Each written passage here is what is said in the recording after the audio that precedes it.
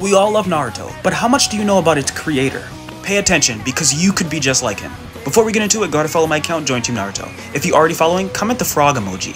Naruto is one of the most popular manga in history, with over 250 million sales. But that didn't happen overnight. As a kid, Kishimoto hated school, he hated studying, and he wasn't very smart. So, like Naruto, he trained hard and studied art and became much better. And now Naruto is the 5th greatest selling manga in history. He grew up in a poor family, but he was still able to do it, so you can too. Like Naruto, he never gave up and you shouldn't either.